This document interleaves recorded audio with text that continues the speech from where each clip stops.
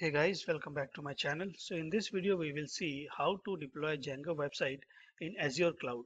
So Azure cloud is very renowned and it's owned by Microsoft. Similar cloud hosting providers are there like AWS and GCP, but this video will focus on Azure cloud. One thing you should note that this is not a Django web development tutorial. So I already have the Django application with me. It's a very basic application that is uploaded to my GitHub link. I will put this link in the description. So if you want, then you can this link as well to try out in Azure cloud. Now, second thing is that I have already tested this application in my local desktop. So I have all the requirement already in place which is needed it to be deployed on the Azure. So one thing is that you will have to make sure that you have a requirement.txt. So this is basically holds all the libraries that is needed for your website along with the version. So here only Django is mentioned and the version is 3.1.1. So if your website needs more libraries to function, then definitely you will have to add them. And one more requirement that I remember is that you'll have to modify one settings in settings.py. So basically here if we'll go a little bit down, then allowed host you'll have to put it star, or you'll have to put the IP address of the Azure, and that IP address will be there once you deployed it. That's the thing, but I strongly recommend to test your application in your local desktop before deploying it to Azure. So let's start the tutorial. First of all, you'll have to go to portal.azure.com. If you're logged into portal.azure.com for the first time, then you will have to register it. Registration is pretty much simple. You will all have to provide your details, and you also have to provide a credit card or debit card information. So that debit card or the credit card will be used for billing purpose. Now, once you complete all the process and came to this dashboard, then first thing what you will have to do is that click on create a resource. Now you will have to search for an option called web app, and under web app you'll have to click on create. Here the first option you will be asked to provide a subscription. So I have only one subscription, so I will just select that, and you'll have to select a resource group. So I do not have any, that's why I will click on create new, and I will give a resource group name. So I will select demo Django and then click on OK. So this will basically create a resource group.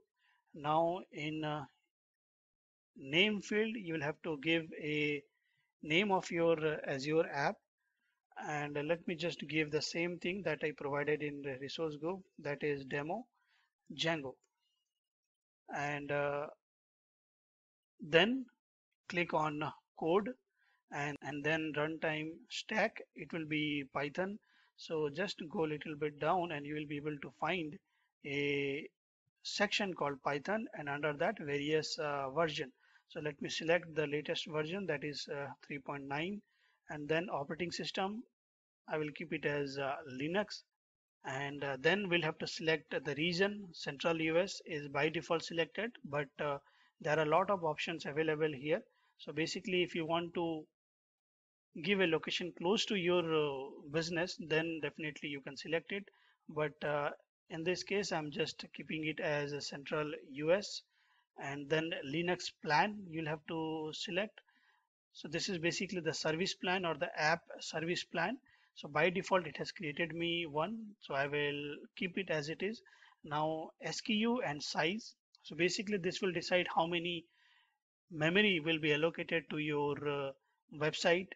Now you can also do a change size, so which is I'm going to do, because it's a premium plan that is already selected, and as it is a demo purpose, then I will select the plan which is for less demanding workload. So dev/test, I will click on that, and then I have two plans it is showing, so I will just select on the very basic FY plan, which will give me 1 GB of memory, and I will just click on. So next is zone redundancy, so it is by default disabled, maybe because of my support plan I have with Azure. Now let me just click on next deployment, and here the continuous deployment is disabled. That's okay. Next, monitoring, whether you want to enable monitoring or not. So as this is a demo purpose, then this I'm not going deep into that. But if you're a beginner and if you just want to host your website on the Azure, then this process also not required. Now click on next, and here if you want you can provide a tags, so I will keep it as blank, and next review plus create. And basically what it does is that it will do a validation, and the validation will include whether all the details that you have provided here are fine or not. If anything is wrong, then definitely you will see a option called validation failed. Now everything is fine, so I will just click on create, and it will start deployment. So at the top, this bell button you can see, so whatever is happening in the background it will show here. So now it is submitting deployment. So it takes around 1 or 2 minutes basically to create this app service plan. Let me just pause this video a bit and come back once this deployment is completed. The deployment is complete. It took around 2 minutes to complete. Now we'll have to click on go to resource. Now we'll have to go to deployment center, and from this deployment center only we will push our code to Azure. Now here we will be able to find an option called source. Now from where you want to push your code. So I have GitHub. Now if you have any other repository, then definitely you can select, but in my case I will select GitHub, and now it is asking me few more details. Now one thing you should note here is that if you are using GitHub for the first time with Azure, then you will find the option called authorize.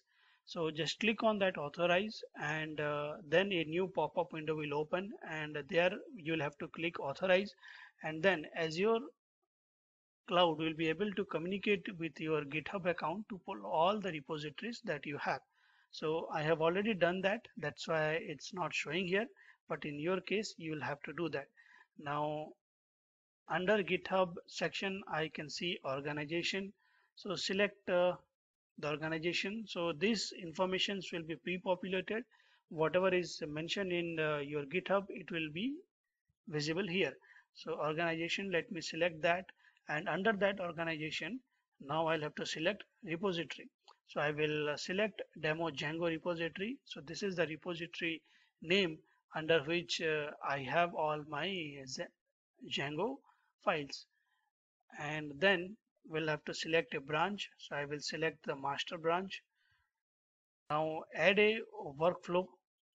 We'll keep it the same, add a workflow, and then I can do a preview file, or I can select the save option here. So the deployment is started. Once again, all the things that is happening in the background you will be able to see in this bell icon. Just click on it, and if you will be able to see all the process that is happening. Now after you save this, you will be able to find a option called browse. Just click on it. So basically now what is happening is that Django is basically pulling all the files in from the GitHub, and it is deploying all the resources that is needed to run your website.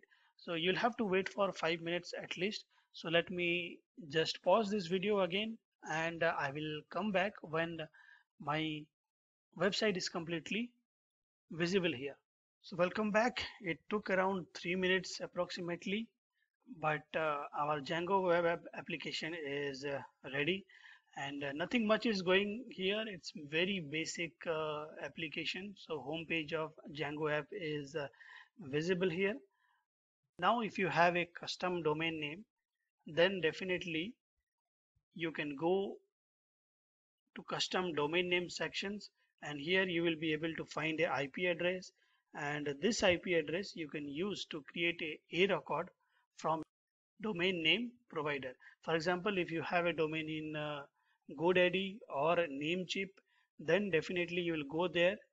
You will have to create a record which will point to this IP address, and after that you will be able to see your domain name here instead of this demo django.azurewebsites.net. That's all for this video. I hope you have gained the knowledge on how to deploy Django applications on Azure. If you have any questions, you can put your doubt in the comment section. I will try to sort it out. Don't forget to subscribe to this channel and hit the bell icon so that whenever I upload new videos, you will get notification immediately.